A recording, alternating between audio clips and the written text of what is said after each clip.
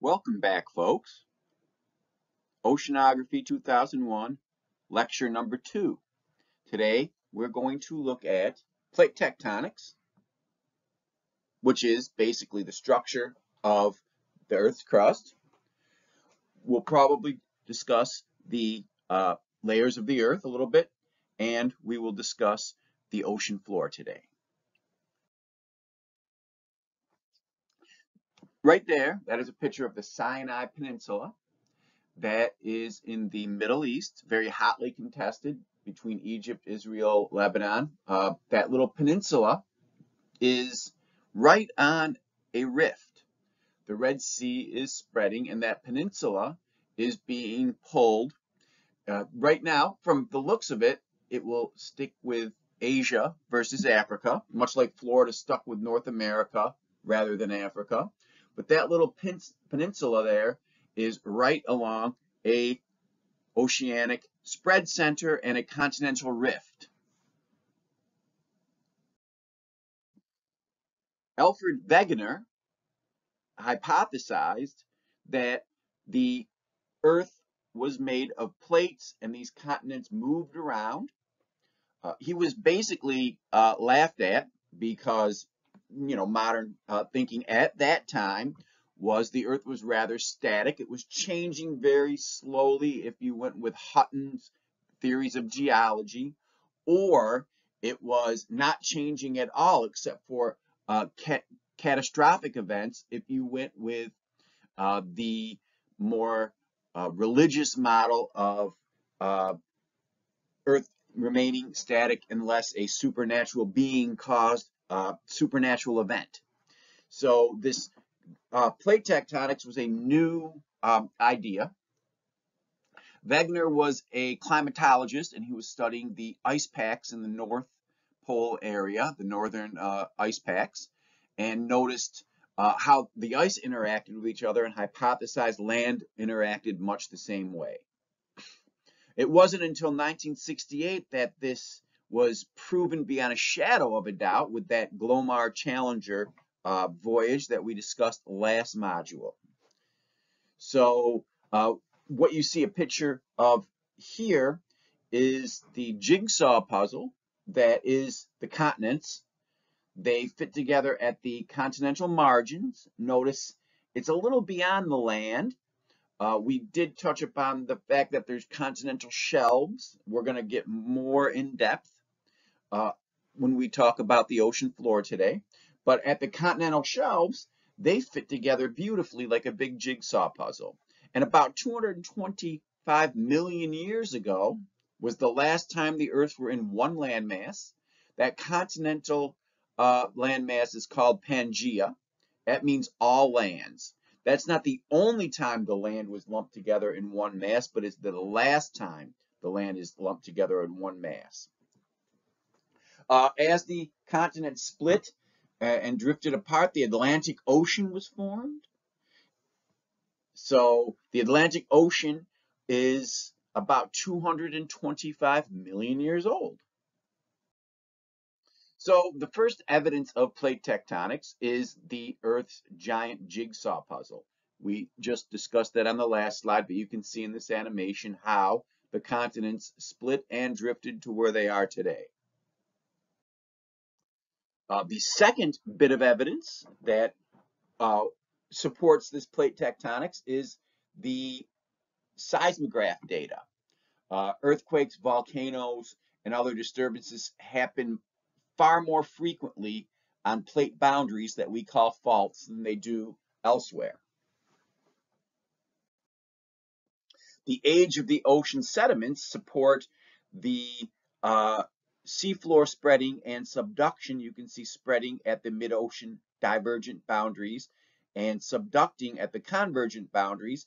Ocean sediments are not older than 225 million years, where continental crust is over 3.5 billion years old at the oldest centers of these continents we call cratons. So ocean sediment's a lot younger. It's being recycled constantly, and this supports continental drift and plate tectonics. When we study the migration of the North Pole, magnetic north, and the fact that the poles slip back and forth, they oscillate, flip, I should say, we notice that there's magnetic stripes that are equidistant from the mid-ocean ridges, showing that as the seafloor spreads, it records the history of this polar wandering and polar flipping. And these are used, you can date the ocean sediments, you can calculate the rate of seafloor spreading, and of course, this is all part of the plate tectonics and continental drift. Again, here's polar wandering from Europe and North America. Notice you're at different angles in Europe and North America, so your compasses will point at a slightly different position on Earth. So being the Earth is a spinning with a liquid metal center and then a solid metal inner core, it gives off a magnetic field. This magnetic field is imperfect, it moves, and you can track this movement in the sediments. Fossil evidence also points to similar origins along continental boundaries. Ancient climate also points to the fact that these continents were once together. Ancient land masses also point to the continental drift. You can see the Appalachian Mountains here move up North America through Britain and then through northern Scandinavia. So when you pile all the evidence up, and this is before the Glomar Challenger, and now satellites can measure spreading, but when you pile all this evidence up, you come up with continental drift. And here's a picture of Pangaea, 250 million years ago, the last time that the Earth had one landmass. As it broke up, you have Laurasia and Gondwana. Okay, so we're being pulled apart. The Pacific Ocean and then the Tethys Ocean, the Tethys Sea or the Tethys Ocean was the ancient ocean that is now part of the Mediterranean and Indian, whereas you have the New Atlantic and the shrinking, yet still the largest ocean of them all, the Pacific. So basically, Earth's crust is broken up into plates. There's 7 major plates, many little minor splinters. The plates can really take 2 major types. You have continental and oceanic. Continental crust is made of granite, high in quartz, little lower density, sits higher. Oceanic crust made of basalt, little higher density, thinner, sits lower. Here on this map, you can see, and this map really tells a lot. First off, you can see you have your plate boundaries. We call those faults, and the faults are shown.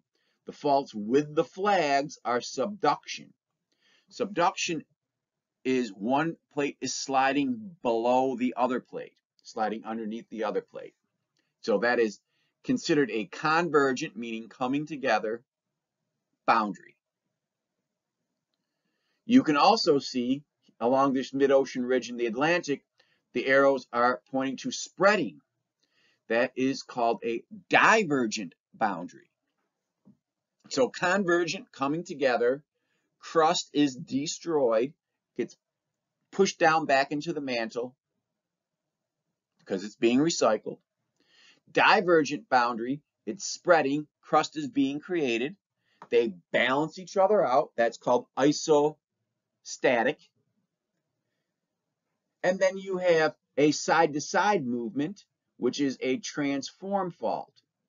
Look at the famous San Andreas Fault, California coast.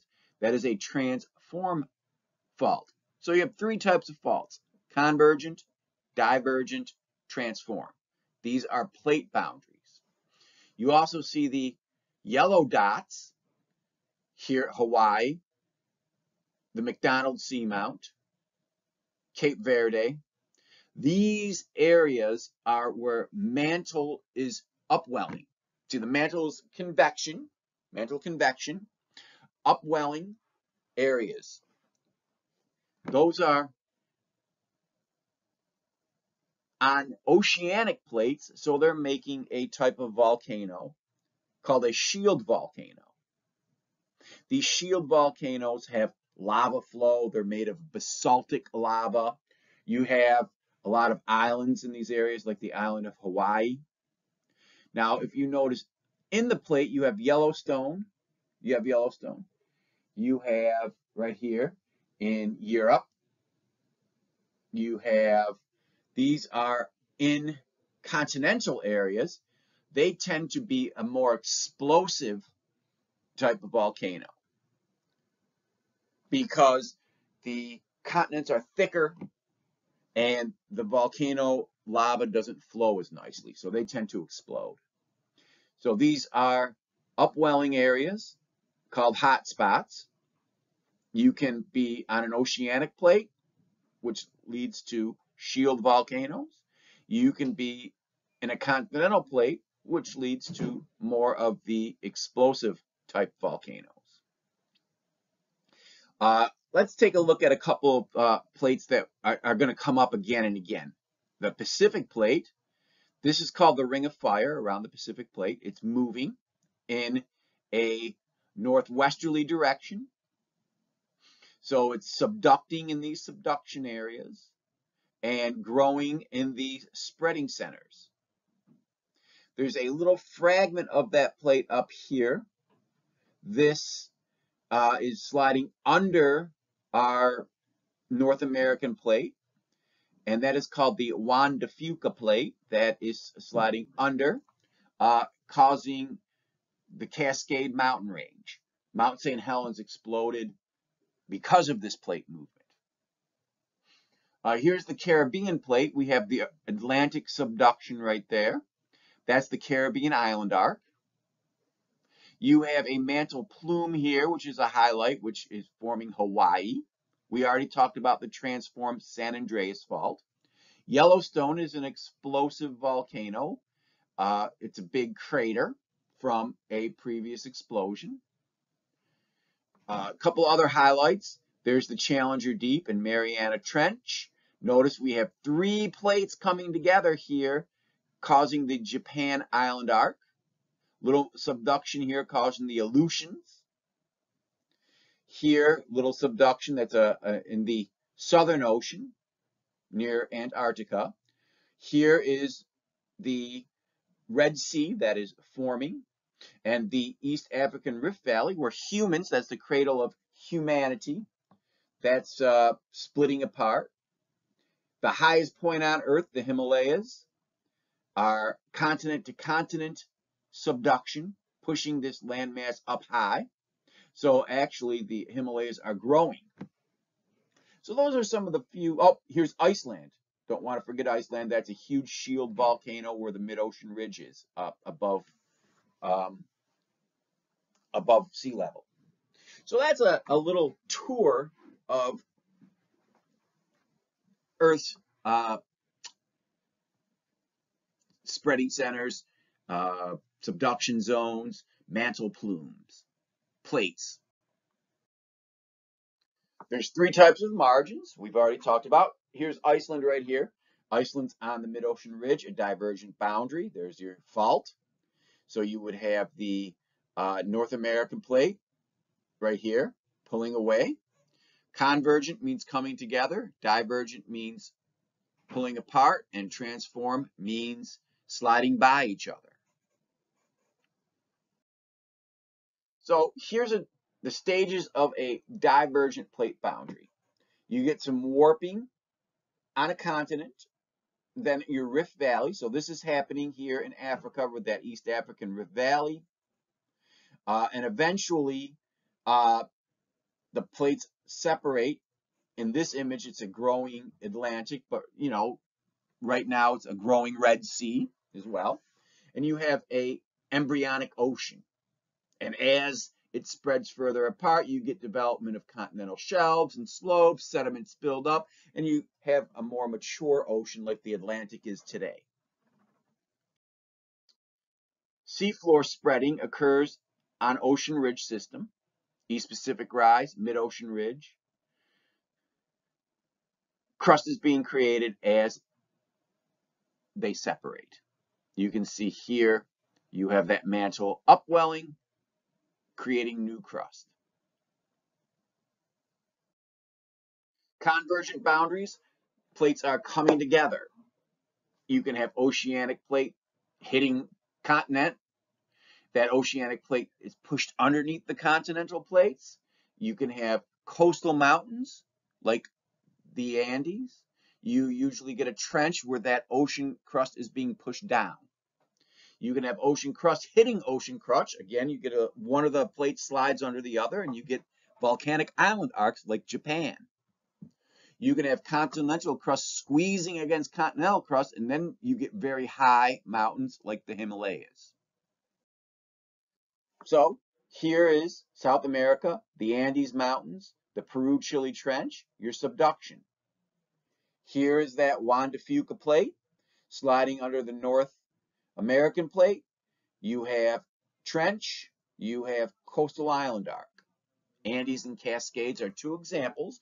When ocean crust collides with continental crust, you get deep sea trenches, coastal volcanic island arc. Those are the features.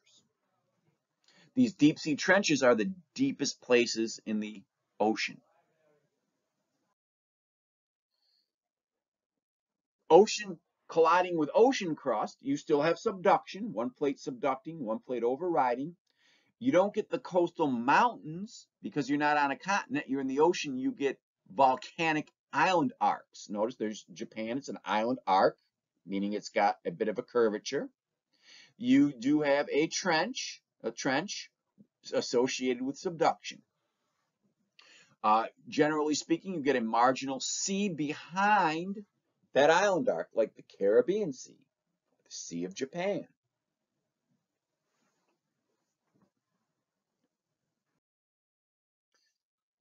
Along that seam, you get shallow earthquakes, but if you continue toward that island arcs, the earthquakes get deeper and deeper because that plate is sliding under. These places are very prone to tsunamis. Every time the plate slides a little bit under the overriding plate, it releases earthquake energy. And of course, because of the ocean nearby, you get huge waves, tsunamis, seismic sea waves. Here is subduction that is ocean to continent. There are your Andes, your coastal island arc. There's your deep sea trench, in this case, the Peru-Chile. Notice the earthquakes get deeper and deeper as you move away from the boundary. Here is your formation of your island arc, say Japan or the Aleutians. Deeper and deeper as you move away from the boundary. There's your deep sea trench. There is your island arc. There is your marginal sea.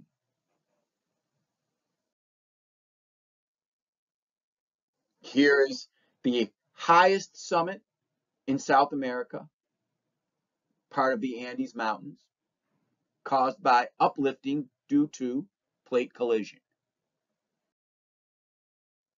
Here is the Himalayas, how they form. You have sutured, so it's continent to continent. There's no more oceanic plate, but notice that continent to continent causes great uplift, so the Himalayas are growing. Transform boundaries are boundaries that slide by each other. The famous San Andreas Fault is a transform boundary.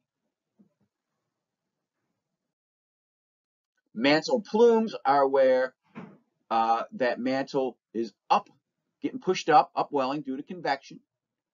That is causing islands. That's intraplates in the plates. It's not at a plate margin. Sometimes it's at a plate margin, but in this case for Hawaii, it's in the middle of the Pacific plate. And you can see as it slides, you have a chain of islands.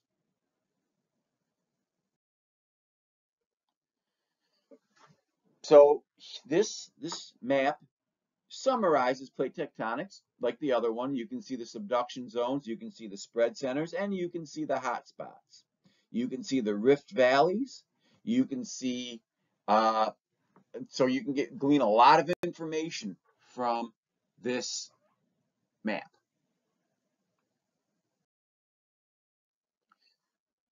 Plate tectonics is powered by convection. You can see here's your upwelling plume, your slab push as your convection cell sinks, and what the heat comes from residual heat of the earth and radioactive decay. It's hotter in the deeper you go in the mantle and into the outer core and inner core, causing these plumes, these density flows, convection cells. Now, plate tectonics affects people. It causes earthquakes, volcanoes. Mass wasting is avalanches, huge events, and tsunamis. This image here is from Pinatubo in the Philippines. This is from National Geographic. Here's your pyroclastic material. That hot ash is moving hundreds of kilometers per hour, and it will flatten forests, villages, whatever it comes in contact with.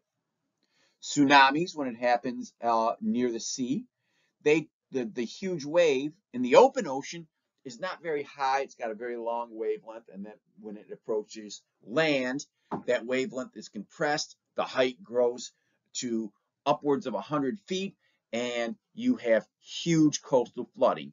It takes hours for it to travel across ocean, so you have time for evacuation if you're far away from the earthquake event. If you're near the earthquake event, there's no time to flee. We also get fertile volcanic soils from these eruption events. Yellowstone, which erupted millions and millions of years ago, left great fertile soil along the Great Plains. All of North America was dusted, obviously closer to the explosion. You have great devastation, but volcanic dust contains micronutrients that helps plants grow. You also have metals, ores associated with volcanic. Fossil fuels can be associated with volcanism. Plate tectonics, things like oil, shallow seas produce oil, and these shallow seas are cut off, and these basins can concentrate the organics. Geothermal energy can also be used near plate boundaries, like Iceland or California, geothermal. Now we're going to shift gears a little bit. We'll study the ocean floor. This map right here shows you a lot. Notice the East Coast, wide continental shelf, steep slope, and then your abyss. So all of this material, continental shelf and in, is granitic. All of this material, ocean basin, is basaltic. Granite and granitic rocks contain a lot of quartz. They're light in color. They're less dense. Ocean crust, basaltic rock, less quartz, higher metal content, more dense, thinner. So this map is a relief map. It shows you three-dimensional, a three-dimension to it. So here's your spreading center, your mid-ocean ridge.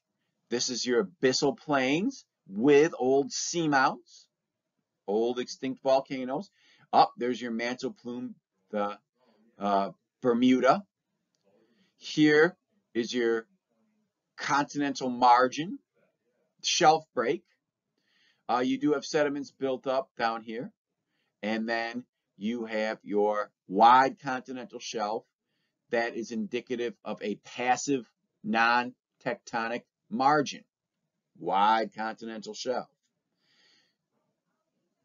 Here, notice there's your Puerto Rican Trench, subduction, your island arc, and your Caribbean Sea.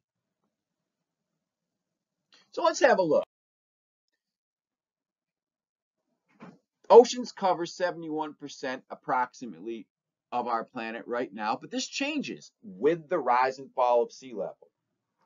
Oceanic crust, on the other hand, now remember, part of the continent's underwater. 11.4% of the continents are underwater. So oceanic crust, if we do the math really quick, we're looking at 30, 52, 55, 56, roughly 56% of our planet is basaltic, which means roughly 44% of our planet is granitic. So this ocean rises and falls. The continents, the continental margins then move. Continental shelves are periodically exposed when sea level is low, and when sea level is high, they're covered. If you look at the topography of ocean floor versus land, they can be similar. You have mountains and things, but here A to B is land. A to B is land.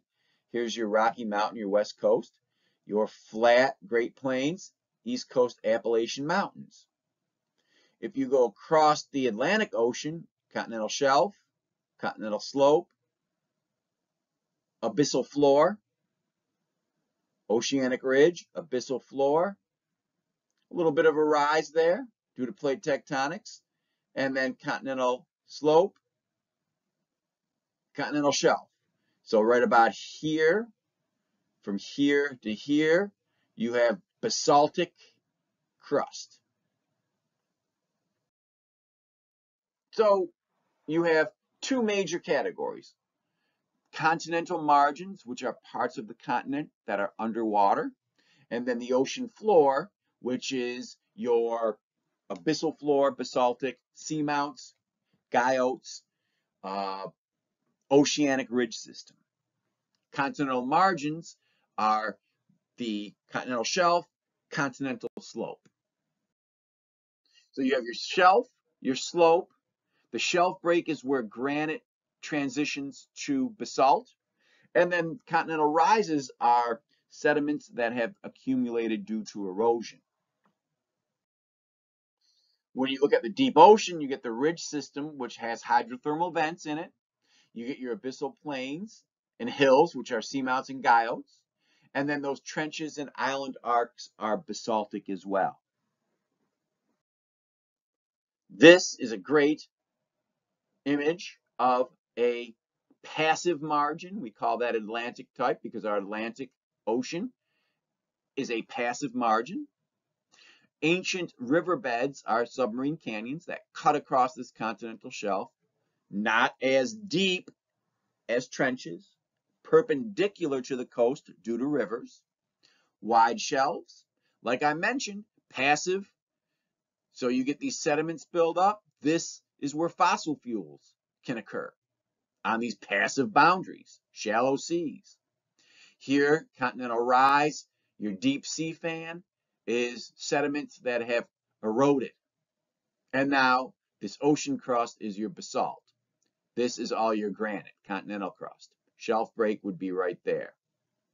An active boundary, like the Pacific Ocean, you have here's your subduction, your trench, narrow continental shelf. This can be hundreds of kilometers wide, not at all narrow. Coastal island arc volcanoes. Notice you don't have that fossil fuel buildup here, and it gets deep quick.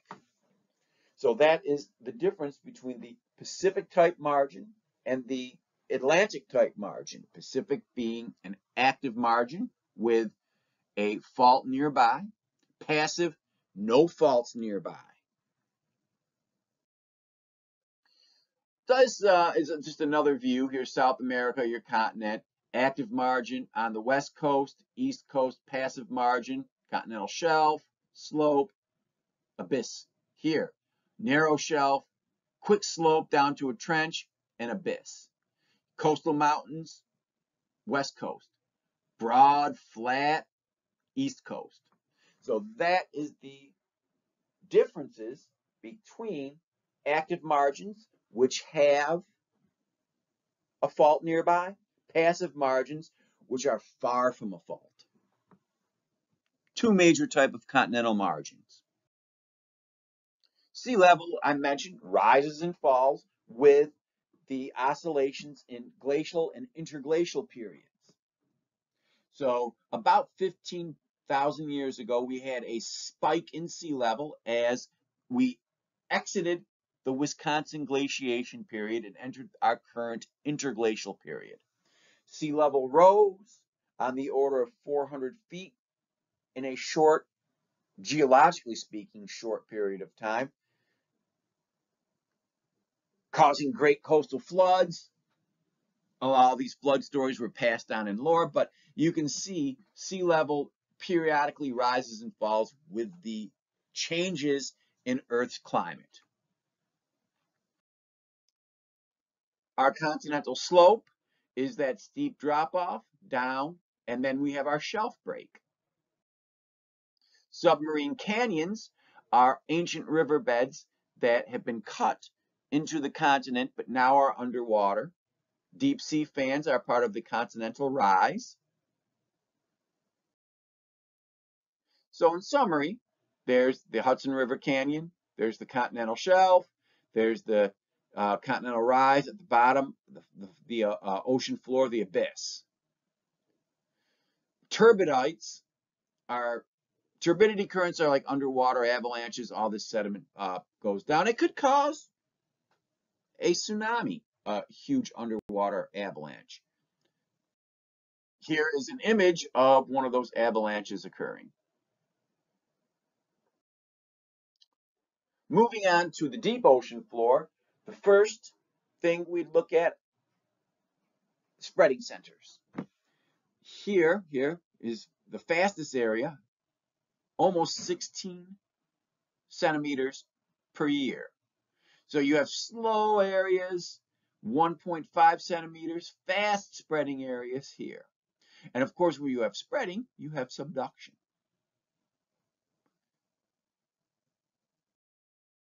Hydrothermal vents, they're really cool, these hydrothermal vents, because entire ecosystems surround them. They're referred to as black smokers because the gases that come out of them are rich in hydrogen sulfide, which is black. So it looks like black smoke, although it's minerals pouring out of them. These minerals provide energy for chemosynthesis. Bacteria use these for chemosynthesis, so entire food chains are associated with these hydrothermal vents. The abyssal plains are the largest features of the ocean floor.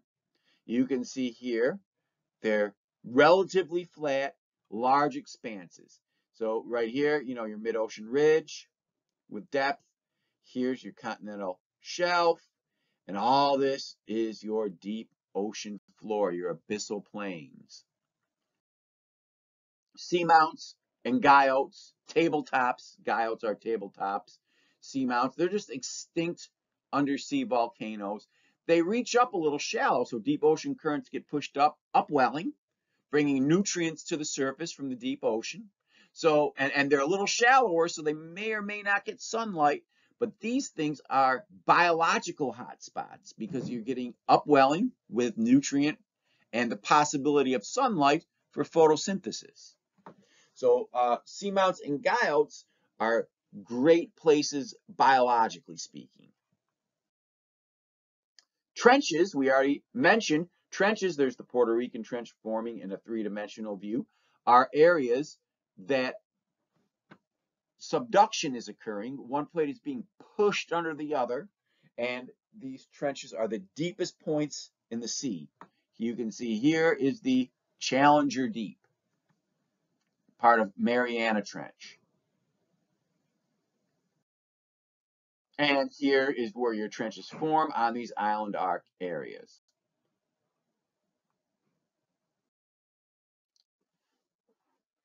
So taking an overview of a passive margin, notice the large shelf, the expanse we know as the abyssal plain, your mid-ocean ridge, and then you have a small area of subduction here.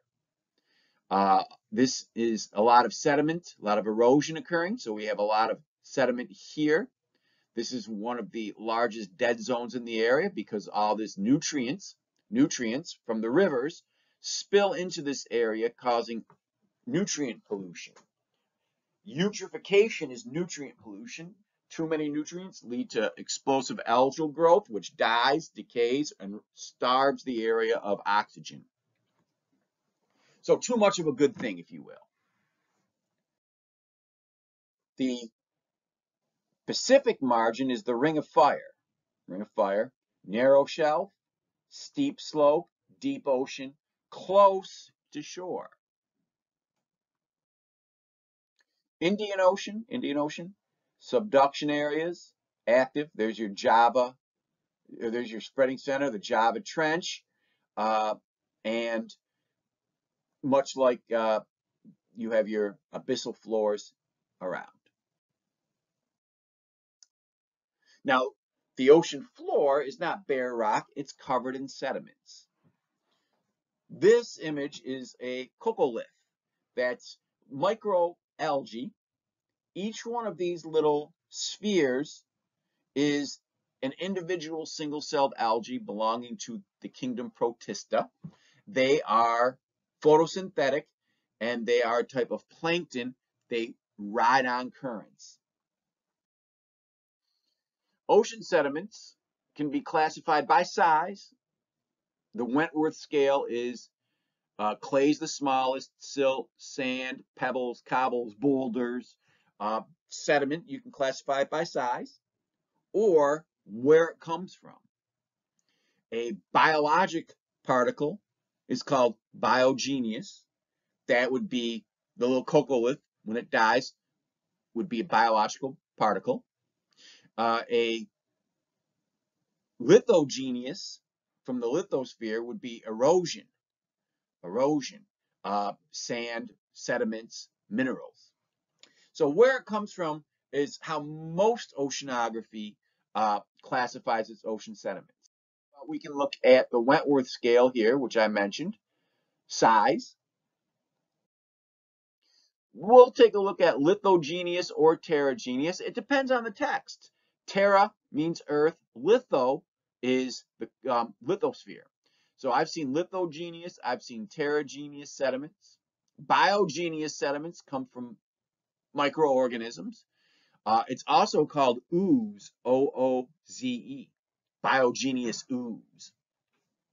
Hydrogeneous comes directly from the seawater, usually because of some chemical process or temperature swing, causes precipitation. Cosmogeneous is from outer space. So here's terrageneous sediments washing in. Most of the continental margins are covered in terrageneous sediments. That continental rise is terrageneous sediments.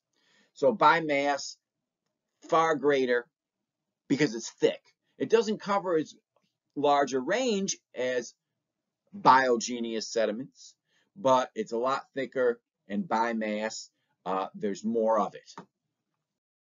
Biogeneous sediments can be calcareous, calcium-based life, or siliceous, silica-based life. This is a very important marine plankton called the foraminifera. Foraminifera are calcium-based protists. So that's a little calcium shell. When they die, they build thick layers of limestone.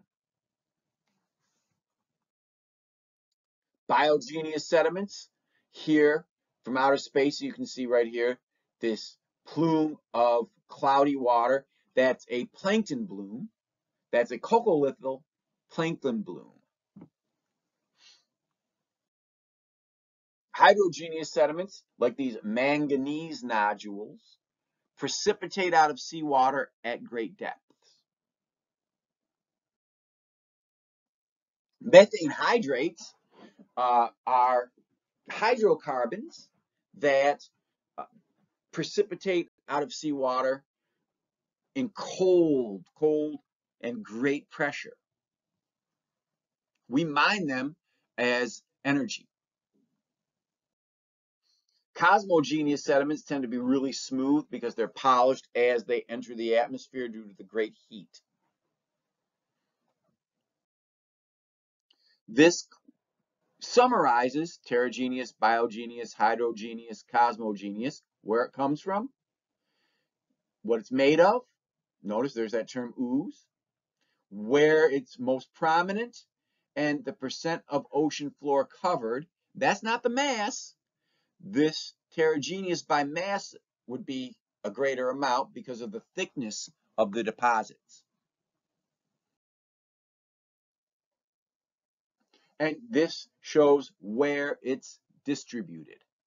Neritic means over the shelf, which is mostly pterogenous. Pelagic, which means over the abyss, which is biogenous, greater percentage. So this here, look at, you have pelagic clays because it's the smallest, and all these oozes over the deep ocean, oozes.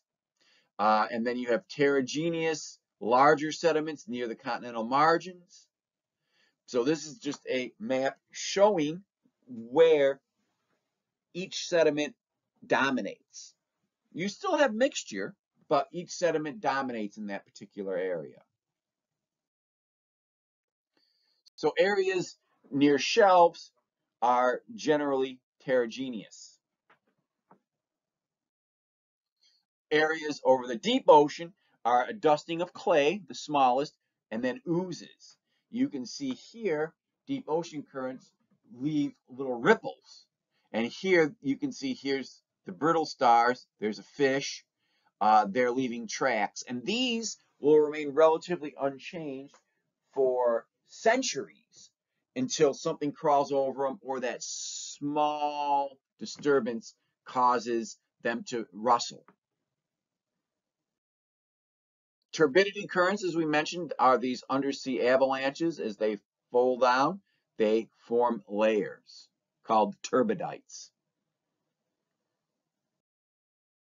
Ooze is the term for unconsolidated biogenous sediment. So marine snow, a calcareous ooze, shallow, warm. Calcium dissolves at depth or in colder water.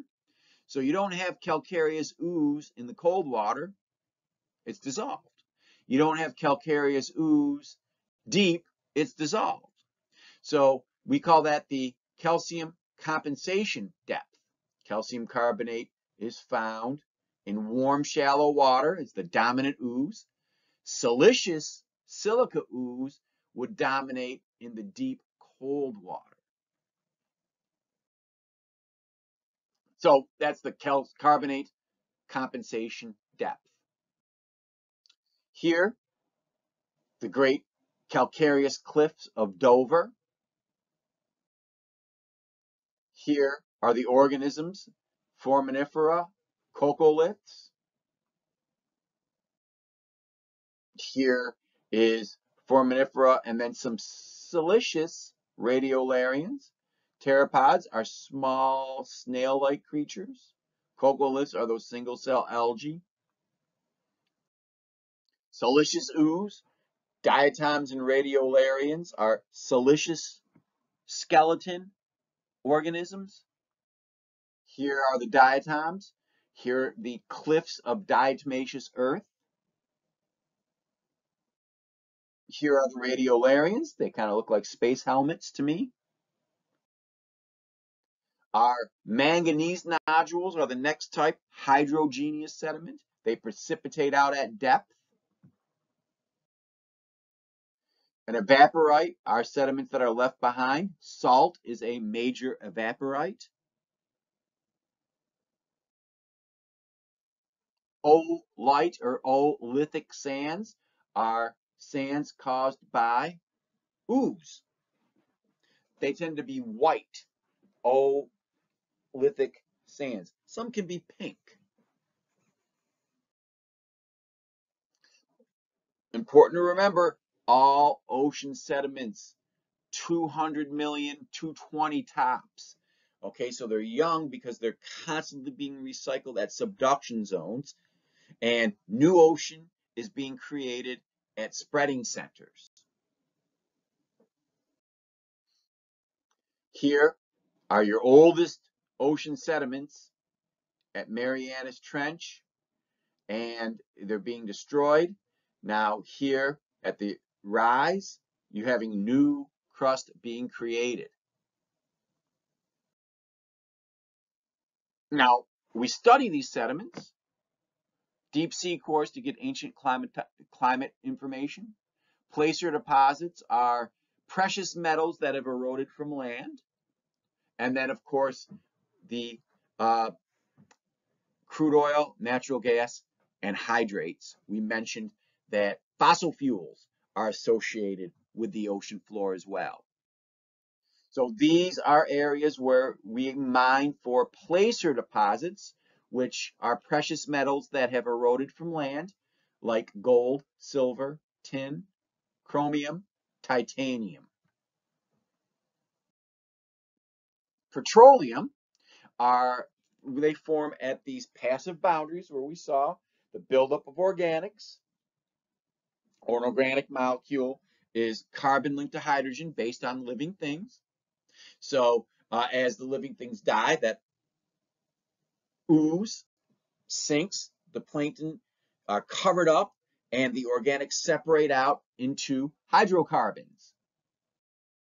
So here you have your natural gas, oil, and then salt water, natural gas, oil, salt water. These organisms have separated out by density, and that's how oil forms. Oil forms in these shallow seas due to sedimentation of biogenous sediments. We can drill offshore. About 25% of oil is found under the water now. But of course, plate tectonics and the rising and falling of sea level, a lot of it's on land at present as well, ancient seas. So we have to drill here in America. There's our Gulf Coast. Look at all that. That's reserves. Reserves. These are areas where we know there's petroleum and natural gas. Oils start off as light. Volatile means it contains things that evaporate. So when you pull off a crude oil, it's considered light or sweet oil because it has all these volatiles still in it.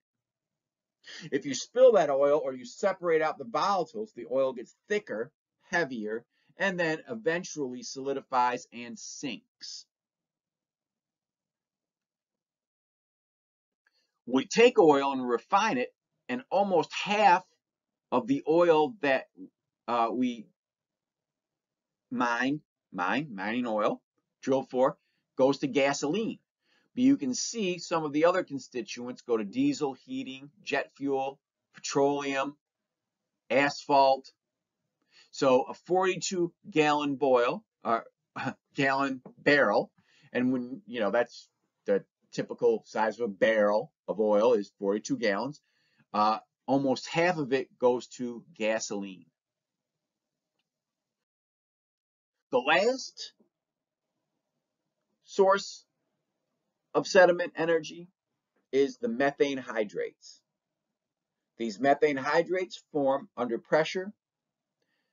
It is believed that there's a lot of methane hydrate trapped under the continental, or not the continental, under the polar ice caps. And as the northern ice cap melts and some of the southern ice cap that covers the water, this will be released into our atmosphere, causing a greater greenhouse effect. But we can use these, and you can see it's kind of like the consistency of sherbet, to mine and for energy. That wraps up lesson number 2. I hope you enjoyed plate tectonics, the ocean floor, which we discussed the topography of the ocean floor, and then the sediments that cover our ocean floor. Have a great day. Thank you for joining us.